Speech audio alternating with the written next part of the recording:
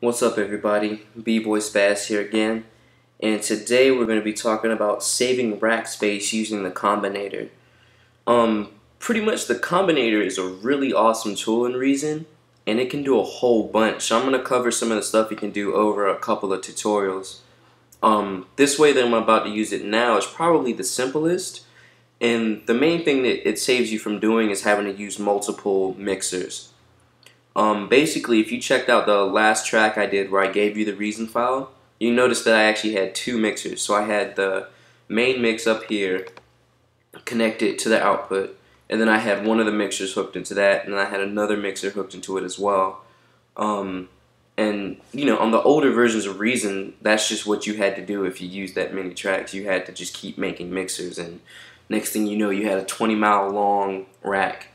But now we can kind of get rid of that problem using the Combinator.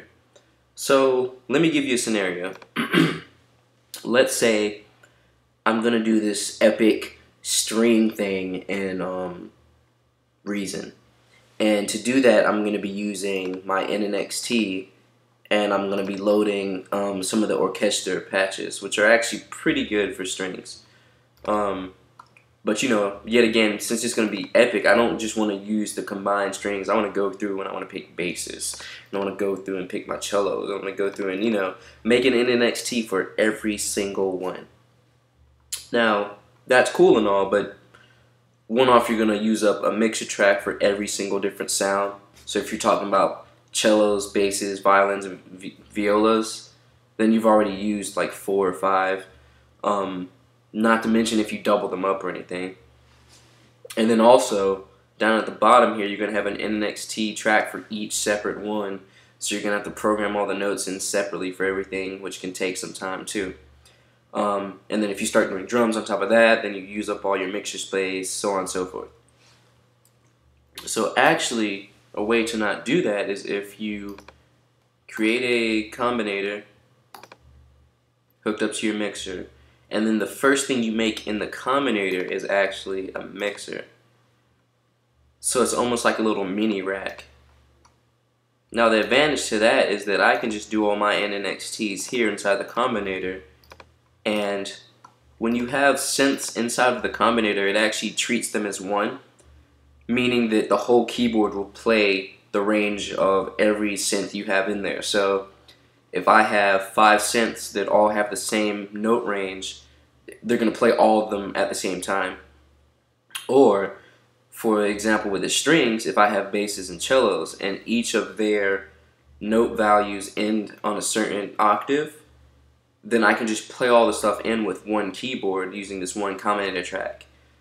So now, instead of using up all that space, I can close the Combinator, save space because I only used one track on the mixer now, and I also only have one Combinator here.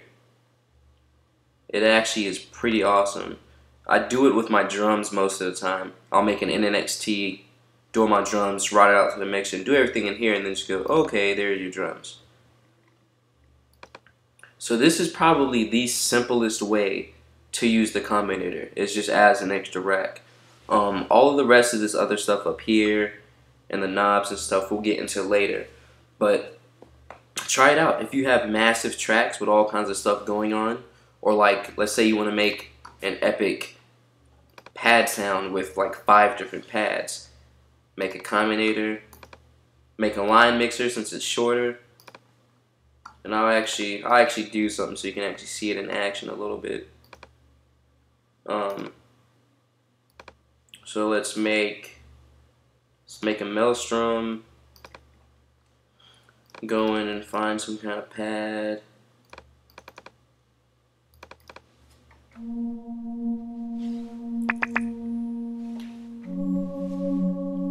So that's cool. Then I can come in again to my little mixer, go in and find an NNXT, go in and find another pad. Oh yeah, I got a lot of questions about this refill right here. This is a better look at it, Sonic Refill 1.0. I think it's just everything. It's not like, you know how they separate them into pads and this, that, and other. It's just a whole bunch in one. So check it out because the pad sounds in this are pretty awesome. So let's say I use this one too.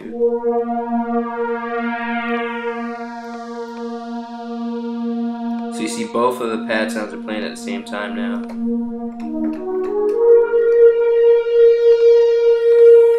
And by doing it like this, I can just put effects on all of this and then route it and do all that crazy stuff inside one combinator and then call it one patch.